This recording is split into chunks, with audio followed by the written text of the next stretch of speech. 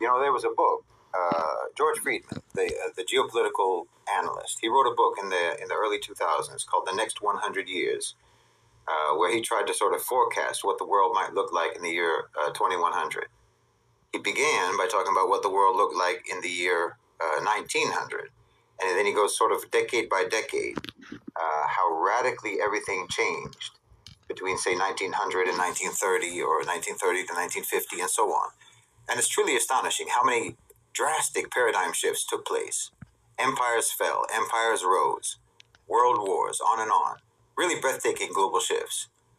When you look at history that way, it's hard to wrap your head around how many changes can actually take place in a relatively short amount of time. Basically, within one person's lifetime, everything can change. In 1900, like he says in his book, London was the center of the world. There was no communism, no Soviet Union. There was the Ottoman Empire, the Austro-Hungarian Empire, and so on. The Americans mostly stayed on their side of the Atlantic. And it seemed like this is how things would just be, indefinitely. But just a short 40 years or so later, everything changed. England was demolished in the World War. The Ottomans were gone. The Soviets emerged. Germany took over France, on and on. Really radical, unthinkable changes. Then if you go ahead a few more decades to the 1980s, again, it seems like a completely different world. And then on forward to the 2000s, it's remarkable. Everything changed. And when you think about that, when you think about how many huge paradigmatic pendulum swings there have been, that have taken place and that do take place in just a matter of decades, it makes certain continuities even more astonishing. When you're able to maintain a constant amidst the radical changes that sweep over every other element of international relations, global power relationships, international relations, and so on, when you're able to actually keep something unchanged, it lets you know just how important, how paramount it is that this particular status quo remains intact. How important.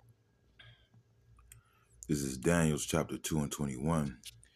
Then was the secret revealed unto Daniel in a night vision. Then Daniel blessed the power of heaven, and Daniel answered and said, Blessed be the name of Yahweh forever and ever, for wisdom and might are his. And he changeth the times and the seasons. He removeth kings and setteth up kings. He giveth wisdom unto the wise and knowledge to them that know understanding. He revealeth the deep and secret things. He knoweth what is in the darkness, and the light dwelleth with him. First and foremost, I'd like to give all praises, honor, and glory to Yahweh, Ba'ashem, Yahushua, Ba'ashem Rakak Kadash. Double honors to the apostles and elders of Great Millstone.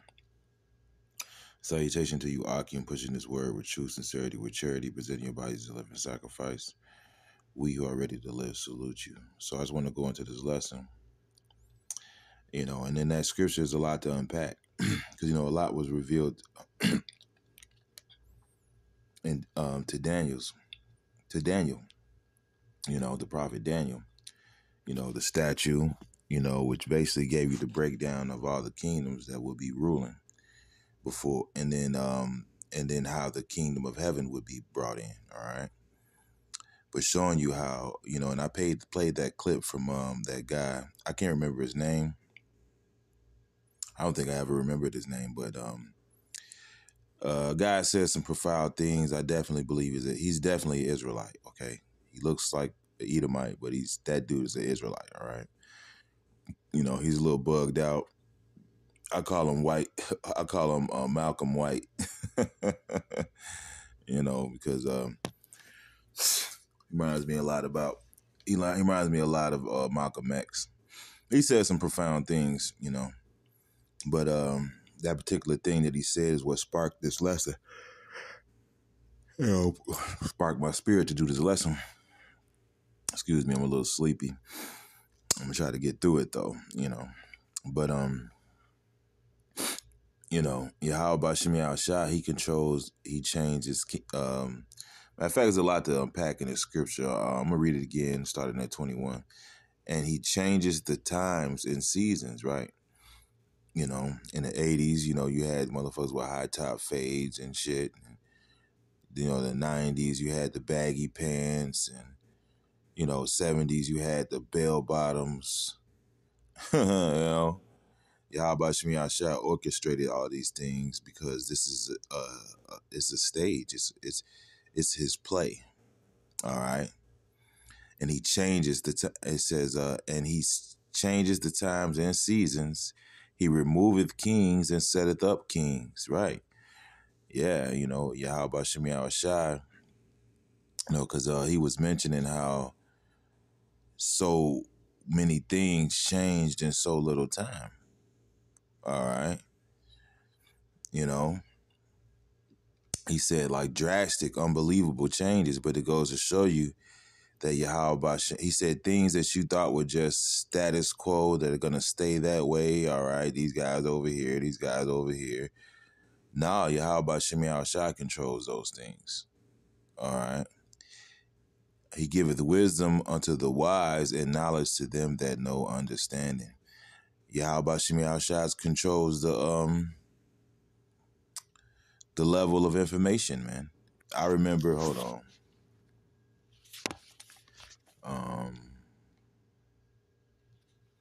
Let's see.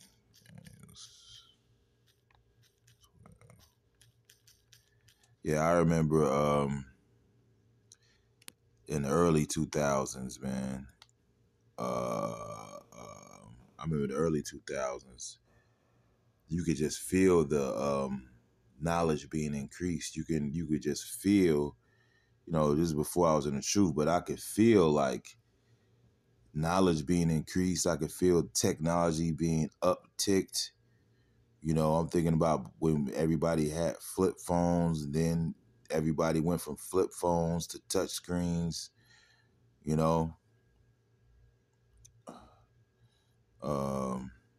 But this is Daniel's 12:4.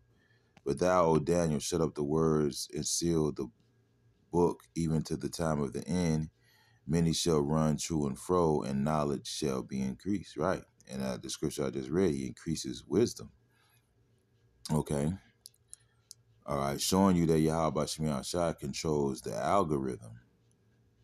In the world, I used to think like that I actually thought like, okay, there's some force outside of us that's giving us this information, man. You had the internet pop up, like I believe like '07. That's when you had YouTube. All right. You just feel the Lord turning up that knowledge. Now we're in what is called the information age, where there's been I would say around anywhere from between '07 and 2015 was like the biggest burst of information, right? Because now we're still in the information age, but now it's like it's Esau's trying to suppress it, and just trying to put a lot of disinformation out and suppress regular information because it was such a flood of it, such a flood of information that Esau couldn't control nor contain it, and he's been trying. You had Hillary Clinton saying, "No, there's a information war, and we're losing." All right, yeah, you're losing because Yahweh Shemi Shai controls that. All right, he controls that. He controls the matter of fact. Uh,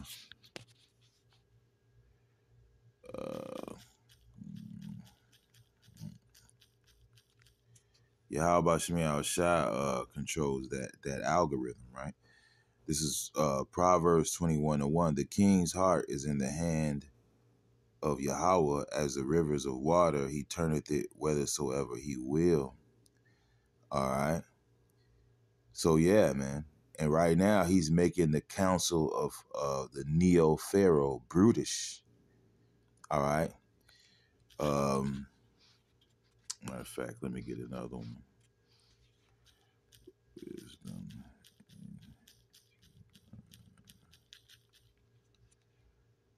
Yeah. This is Jeremiah 49:7 concerning Edom, right? Which is this, we know who Edom is, okay? The so-called white man, right? Starting with the Lickle-hats, okay? Thus saith Yahweh, power of hosts, is wisdom no more in Teman? Is counsel perished from the prudent? Is their wisdom vanished, right? Because Yahweh Bashimi Al-Shai is taking that wisdom from them. All right. He's making their counsel brutish. All right. And this is the process of deposing, just like what is that? Yeah, Nebuchadnezzar, I believe. He was made to eat grass like an ox. Um, you know, and in the book of Daniel, it shows you that the Lord basically took his wits from him. Okay, made him brutish. Like an animal. He couldn't think, probably couldn't form sentences. He was out of there. And Yahweh Shemi Ashai did that to Esau at one time. All right, made him, a caveman, pretty much. Just grunting. Eating the lice out of his fucking crotch. He was through. Okay. And that's what the Lord has done. Hey, the Lord did that to us at one time, man. He lowered our IQ. Okay. Oh, not IQ. That shit's fake, but he lowered our wisdom at one time.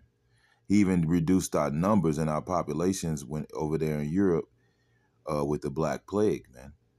Because that was the process of us being deposed. Okay. All right. Hey, just our very actions, you look over there in Europe, when Jake was ruling, just our actions shows how brutish we were becoming because we were incorporating Edomites into our armies, man, and into our ranks, man, showing you that we were declining. All right, on a lot of different levels, we were declining, and that's the process we're seeing with Esau, Edom.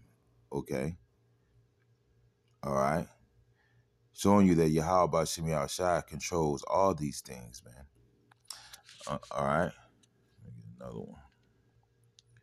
Right. This is Psalm 75 and 6. Psalm 75 and 4. I said unto the fools, deal not foolishly, and to the wicked, lift not up your horn.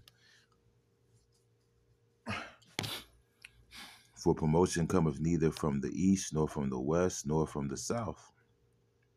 But Yahweh is the judge. He putteth down one and setteth up another. All right, and that's what it is, man. Yahweh Shemi Al-Shai, he sets up kings, he sets up nations, and then he tears them down, man. It tells you that in Romans the 9th chapter when it speaks about the ancient Pharaoh. For this cause have I raised thee up, that I might show my power in thee, right? Okay. So Yahweh Shemi Al-Shai does all these things, man. He changes the times. And what we're seeing him do right now, matter of fact, days shortened.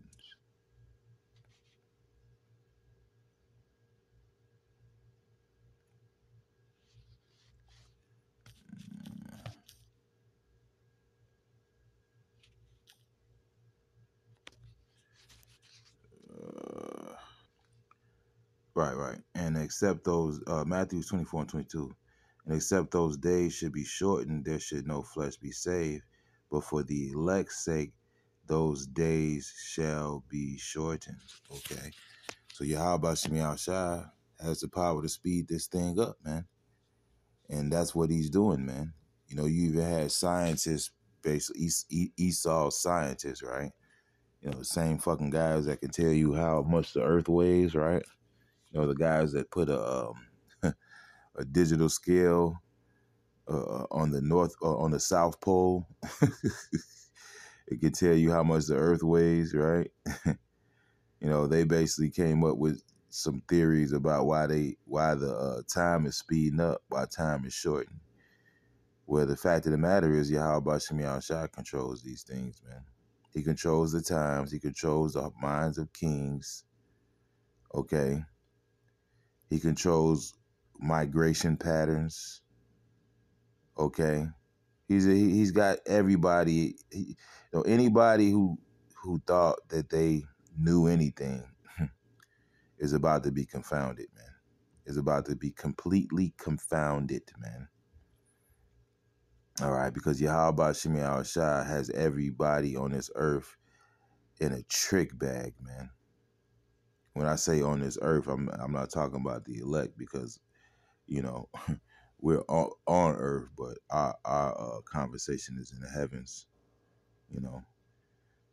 But these meat people, meat people,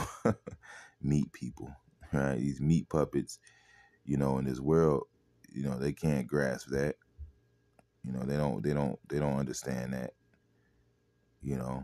They just think, shit just happens. But we understand that Yahweh Shem Shai, this is a play.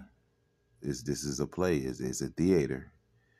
And Yahweh Shem Shai is closing the curtains on this motherfucker, man. All right?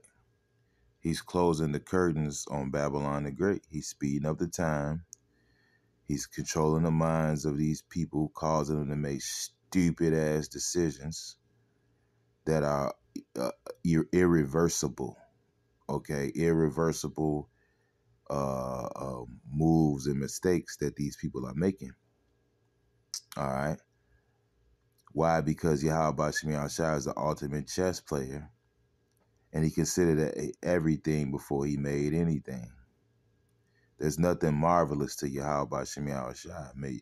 You might wake up one day, like I'm thinking about 9/11, right? I happened to wake up in a jail cell, all right? I was about 20 years old, all right? I woke up in a jail cell when the planes supposedly hit the towers or whatever, that theater, I woke up like, what the fuck? And that was a world changing event. The world was never the same after that. All right. The scamdemic, 2020. All right. World was never the same after that. All right. World was never the same after that. All right. And what Esau is realizing, and the rest of these heathen, is there's no going back to that old world, man. All right, wherever we're at is where we're at, and where we're going is where we're going. And now these elites, they're starting to realize you're not in fucking control, man. Okay? This thing is going to boil over out of your control. And the only option that you heathens are going to have is to go underground and go hide, man. And wait for the elect, starting with Yahweh Shai, to come get you out of them holes, man. Pretty much. All right? Hey, it's funny because the doctors, these doctors here in Babylon are great, which are a bunch of damn hack jobs and wackos, and damn really just warlocks, all right? But they have something that they call inducing a woman's labor. There's something that they do here. They will induce a woman's labor. Here it is, a woman is so far off into her pregnancy, all right? And instead of just waiting for a random day for the Lord to choose for that baby to be born, Esau tries to play God, and he will do something that's called inducing the woman's labor. They'll give her a bunch of drugs and stuff to make her go into labor earlier, or right then and there, pretty much. Well, Yahweh Shem Shai has the power to do that as well. Matter of fact, let me get a scripture on that. All right. Nation.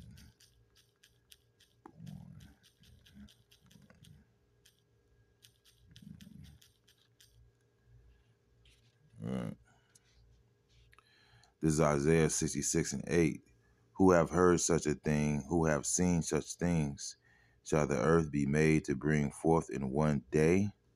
Or shall a nation be born at once? For as soon as Zion travailed, she brought forth her children. All right. So Yahweh Shemiah Shai is spiritually inducing the labor. Okay. He's speeding up the labor, man. Okay. And that child is going to break forth, that man child being Yahweh Shai, because Yahweh Shai is bringing the kingdom with him, man. All right, with Yahweh Shai comes the kingdom of heaven upon the earth, man. That's it. That's all. Once he's here, it is up. It is over. It is completely over for the heathens' rule. All right. And he has the power to do that. Why? Because this is his show. This is his show. You know. I remember I had a dream about one of the brothers, and it was a hobo Edomite basically begging him for more time. Just give me a little bit, give me more time, give me more time. You're not gonna get no more time, man. Yahweh Shemi Shai is matter of fact. Um,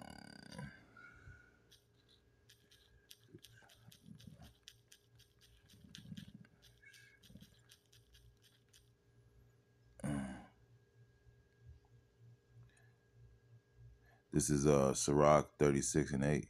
Sake the time short, remember the covenant, and let them declare thy wonderful works. Okay. So yeah, man. All right. Matter of fact, that it's another one. Let me see. All right, this is 2nd Ezra 2:13. Go and ye shall receive. Pray for a few days unto you, that they may be shortened. The kingdom is already prepared for you. Watch. All right. So yeah, man. You know, Yahweh Shemi Shai, he for his elect's sake, he's shortening these days because the elect are crying out to him. You know, I was thinking about this movie with Samuel Jackson. It's called A Long Kiss Goodnight. You know, you had this chick, she was under attack. She was calling Samuel Jackson for help. She was like, "Get this motherfucker off me." That's when Samuel Jackson kicked into action to come save her, save the bitch and shit. You know, that's pretty much, you know, the elect is that damsel in distress, man. We're crying out for the rape that we're under attack, man. This devil's trying to rape us, man. Trying to devour us, man. You know. And so we're crying out. So what's the Lord doing? He's hitting the gas, man. I'm on my way. I'm hitting the gas. I'm speeding through traffic. Because, you know, Yahweh Shemi Shai is bound by his word, man. You know, it's just prophecies have to happen, you know. The MOTB, World War III, the MOTB. All right. Yeah, even Isaiah 4:1. You got all of them, man. You know, the four sword judgments to play. All these things have to play out, man. This is it's finna be a wild ride, man. So the Lord really wants us to lock in and strap in. You know, that's pretty much through the Spirit what I'm getting. You know, especially in my walk, crazy shit that's been happening to me. The Lord really wants us to put off this world, man, and focus on what He has going on, man. And when you really sit back and look at the whole picture, as much as we're able to see, you know, scriptures talk about that gallery, that painting, how wisdom is like, you know, looking at a painting in a gallery. You know, we're seeing the big picture. We see Yahweh Shemi Shai is marvelous in all his works, man. How he has these people set up in a trick bag, even us, man. You know, what one of the prophets says. Oh, let's see.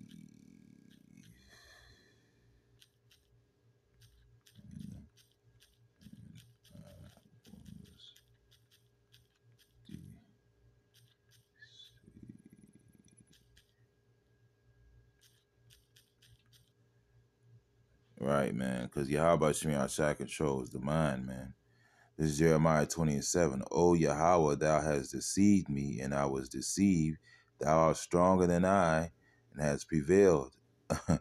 I am in derision daily. Everyone mocketh me. Okay? All right. Yeah, you know. And Jeremiah, he was at the point like, man, I don't want to fucking deal with these people, man. I don't want to deal with these people, man. But Yahweh Shemi Shai put the spirit on him to continue to preach to these people, man. You know, you know. You look what he said. He says, Yahweh, that has deceived me, and I was deceived. You fooled me. That's how he felt, man. You know. But Yahweh Shemi Shai does have the power to do that. You know, look what he did to King Ahab. You know, he sent a lying spirit to his prophets, man, to send them off, showing you, you know. Well, let me keep reading. Let me read this again. It says, O Yahweh, thou hast deceived me, and I was deceived. Thou art stronger than I. So he's saying, hey, the Lord you're stronger than me. I can't. Oh, the scripture says, who has resisted his will, man, and has prevailed. Thou art stronger than me and has prevailed, man. See, what we're learning is our arms are too short to box, man. All right. Hey, everything that we do is programmed by Yahweh Shemi Shai. We're just robots. See, that's what we're realizing, man. You know, I am in derision daily. Everyone mocketh me. You know, and that's just the walk of a prophet. You know. All right. But showing you Yahweh Shemi Shai, he's controls our minds, man. You know. You know, and Jeremiah, he felt like the Lord, he felt that way, you know. But you know, the spiritual aspect of that, is the Lord can do that to you. You know, that is a possibility. That's on the table. It's been done before multiple times, and we're seeing it happen to our enemies right now. That's why the scripture says about Esau, Edom, the pride of thy heart have deceived thee. You know, Yahweh Shemi Shai is really hyping this devil up to believe that he can really accomplish this NWO, man. You know, man, you Esau, man. You dropped bombs on Nagasaki and Nagasaki and Hiroshima, man. Come on, bro. You put all the Israelites in slavery, nigga. You took care of them. You took over America, nigga. You had the whole earth afraid of you. You Esau, nigga. He's like, yeah, I am Esau. You know, and the Lord's just really hyping this devil up, man. Why? To destroy his ass, man. You know, to destroy his ass, man. And the one thing that Esau you cannot buy is time. You cannot buy time. All right, you have an appointed time. As the scripture says in the book of Job, he appointed his bounds that he cannot pass, man. All right. Turn from him that he may accomplish as a hireling his day. All right. So, hey, man, you were appointed, you were hired to do a job, you were appointed to do a job, and that's exactly what you're going to do until that very date and time that the Lord has for you to go down, man. All right, because this is all about time. It's all about dispensation of time. All right, Yahweh Shemi Shai controls all of that. You're not going to buy yourself a half of a fucking split second more time than the Lord has allotted you. All right. Okay. There's only one kingdom that was promised eternity. Matter of fact, let me get that. I'll probably end on this note. 1,000 years to eternity. Right. This is Sirach 18:10. As a drop of water unto the sea, and a gravel stone in comparison of the sand, so are 1,000 years to the days of eternity. All right, and you haven't even been in the power 1,000 years, nigga. All right, you've been in power a little over half that, little over half that. All right, you will just lose for a little season, and it's up for your ass, man. You know, that's pretty much what it is. You know, and I've been watching this movie with Kevin Bacon years ago. This when I was a shorty. You know, he was in prison, and somebody snuck him some coochie. Somebody snuck him some coochie. Like, look, you got like 10 minutes. So he had to go in the room and hurry up and get a little quick hump in. You know, that's Esau Edom, man. You know, the Lord let you out for a little season, man, and it's pretty much up for your ass, man. Matter of fact, there's one more I wanted to get. Um, days of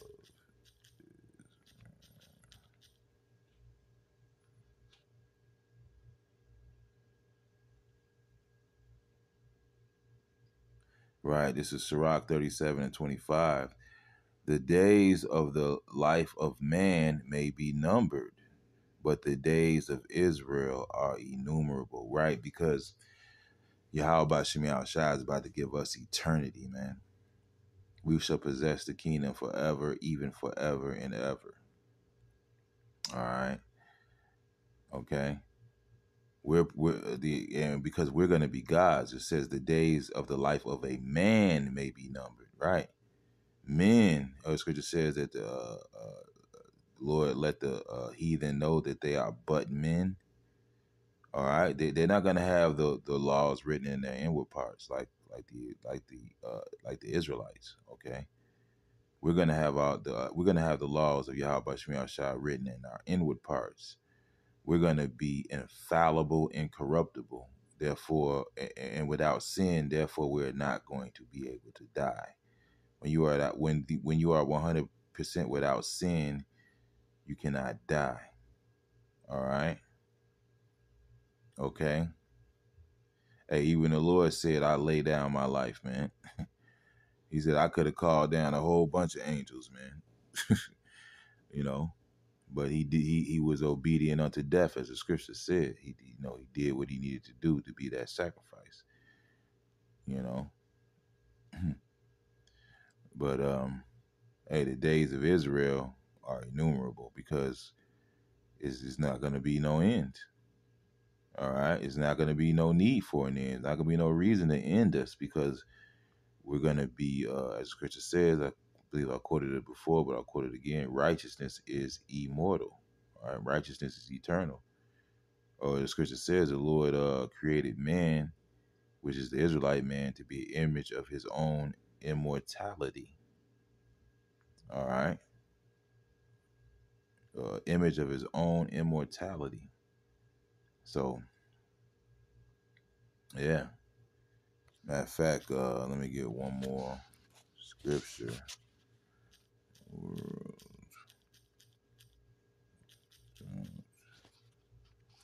Yeah,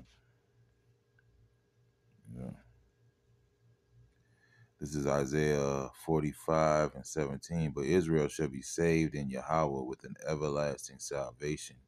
He shall not be ashamed nor confounded, world without end.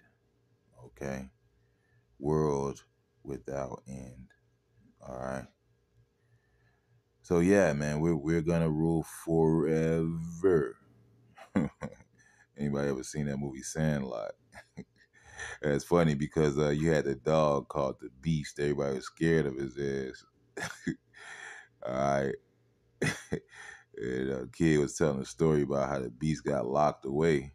And he was like, "How long you gonna keep him locked up like that?" The cop was like, "Forever, forever." Right? Because the Beast got out, man. The Lord let this Beast out, man. You know, to wreak havoc on the world, man. you know, to take peace. You know, he's that red horse that took peace from the earth, man. You know, all right. But this time he's going on death row this time. All right. He's going in the basement this time. He's getting locked up and then executed. All right. You know, you're not going to rise again after this one. You're not walking this off. That deadly wound is not getting healed. You're getting decapitated, man. All right. But yeah, that's pretty much what I got. Hope there was some edification within it, and shalom.